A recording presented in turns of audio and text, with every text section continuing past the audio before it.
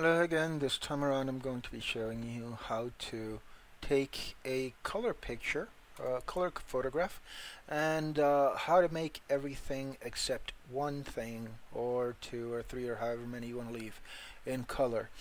Um, so basically this will be the reverse of taking a black and white photo and making it into a Technicolor image. So there are two ways of doing it. The easy way is essentially taking the image, making it into a black and white image, and once you've done that you can go back to the Technicolor videos and just add the new layer, color over them, etc. But we're going to use the harder technique. What you want to do first is you want to duplicate the layer. So you want to have two layers that have the exact same image. You take one of the layers, doesn't really matter which at this point, and you make it into a black and white layer. You don't want the black and white layer to show right now, and what you want to do is you want to select the element of the image that you want to leave in color. So for example, by the way, this is a picture that I took a long time ago in somewhere, I don't even remember, some activity. So what you want to do is, let's say that we want to leave the pink headband, and so let's just leave the pink headband as pink. We want everything else to be black and white. You can use the magic wand and select the pink colors. I prefer personally to use the Lasso Tool.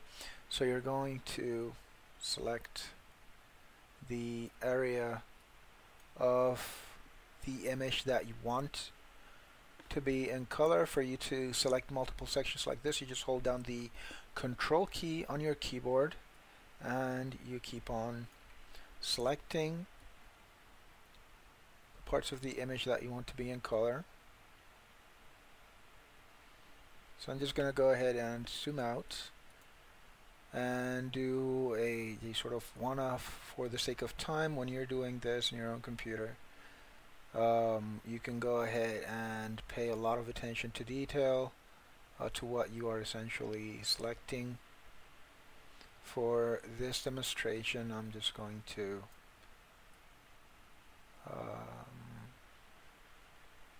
just do it quick. Alright, so there we go, we've selected that.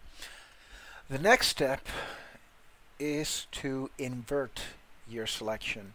So you go to Edit and you click on Invert Selection, and now you have selected everything except the section that you want to leave in color. Now you should be in the color image. What you're going to do now is delete what you want to be in black and white. So essentially you get this. Now is when the layer order comes into play. So what you want to do is you want to have the black and white layer to be at the bottom. Right? Oh, sorry. So you want the black and white layer to be at the bottom, and there you have the effect. What's happening is that basically you have the top layer with the color items being overlaid on the black and white image, and you can do this with pretty much anything.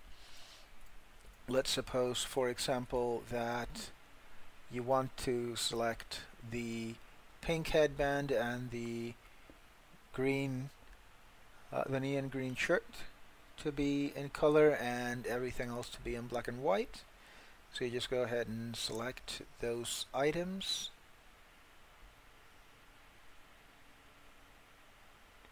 And again, when you're working on your photographs, you want to do a better selection than this. You might want to scroll in, zoom in, and then actually pay attention to details and the edges of the colors when they break into other shades and so on. But here I'm just going to go ahead with the quick and easy selection. So you go ahead and edit, invert image selection. You delete what you want. In black and white, you set the black and white image on the bottom, and there you have it. Alright, so on the next video I'm going to be covering some final tips, small things that you can do here or there to make an image look better, and that'll be it. Have a good one.